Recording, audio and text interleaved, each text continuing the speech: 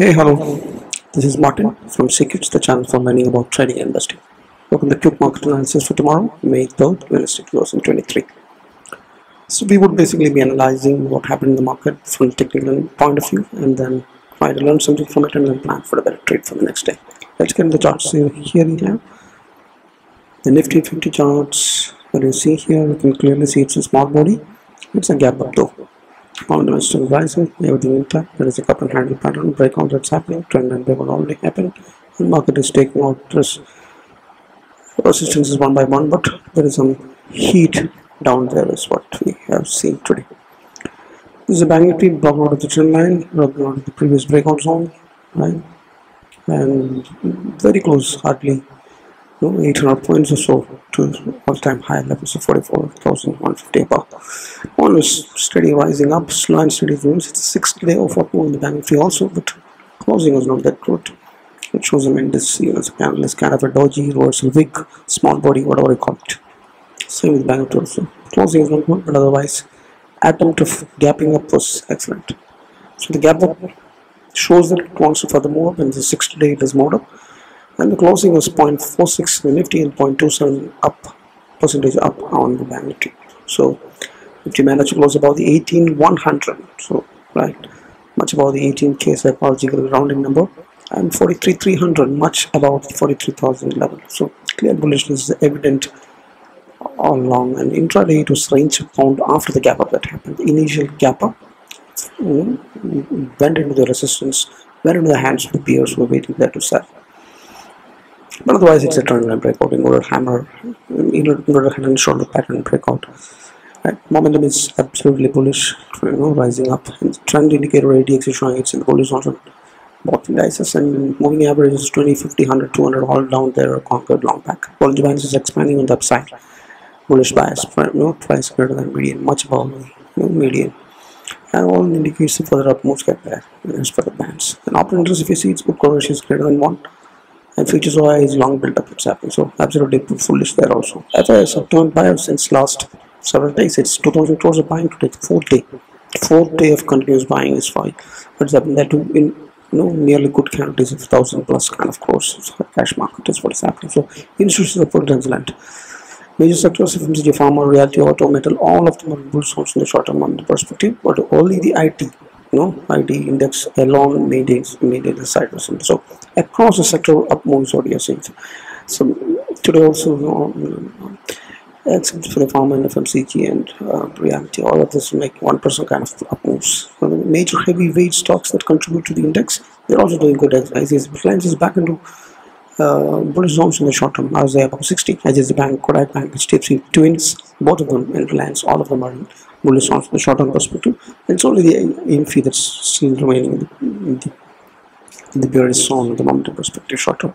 TCS is made inside twice and rising up. So that's heavyweights are contributing. It's if it's buying and then across the sector move is happening. So it's all bullish that dominates. But what's in favor of the bears? Only few factors that will worry. It's today's small body reversal wick, decisive candle pattern, right? The range mount after facing the resistance after the gap up and all that indicates that there could be some retracement coming. Right? So medium term momentum is still not climbed into the bullish zone. So Nifty, that's something it's something you have to keep in mind for the Banknifty. This is a mistake, not on the both indices on Nifty. Right? So it is already done that. So the VIX spiked 8.7% today, single day. It's a big spike, nearly 9% spike was happening today. Still it remains at the lower regime, so below the 12. So VIX spiking up normally, in the market still closing high, indicates that up may not be for real. So that also indicates that there is a retracement that can come in this. Now the US indices are still in the condition zone. It is not broken out. It is on the top of a descending wedge, trying to break out of that, and it has been staying there and at the top of that wedge since very long time. Right? But it's on the top. It's not on the bottom side. So it's starting to break out. While we have blocked out, US market is starting to break out, but it's the top of a huge resistance. So in reversal could be possible is what we have to think. Now rupee remains weak, it's still 82 close by, it's not living that further down, although the dollar has cooled off a little bit. rupee has not gained much. That's also a factor in favor of the view of the bears. That's it. So what to expect? This to summarize. What happened today was this gap. Got into the resistance, 60 of up move. Decent up move happened, but fell into the resistance. It's clear. The VIX spiked up 8%. VIX is the word is mixing. The VIX spiked up. The US market is a crucial resistance. Are all matters. Two things that are great concern, and today's candle pattern also sequence. So moment absolutely no problem. Trend is also ADX is also fine. Trend line channel body breaking out, inverter head and shoulder pattern breaking out. All in favor of bulls. Bollinger Band subside. The VIX is still below 12, low which using as actually in the higher levels. There is a possibility of a reversal. There is also a possibility of breaking out also, right? So that way, if you look at it, it's positive. So all the signals are all still in favor of the bulls. So view for tomorrow, as per the charts, is mild bullish, but it could happen that there is a buy on dips that can happen. It could also happen that it can retrace to the 18,000 kind of levels and 48,000 Banknifty, and then next level can use. That's what I look forward to. So tomorrow's levels could be 18,000, 18,300, 43,000 to 43,600 Banknifty. So medium term the levels are 18,300 and the upside resistance 43,600 Banknifty, and downside 17,500 and 42,000. So 18,000 and 43,000 are the two levels which is not broken. Then further up on the short term can happen easily.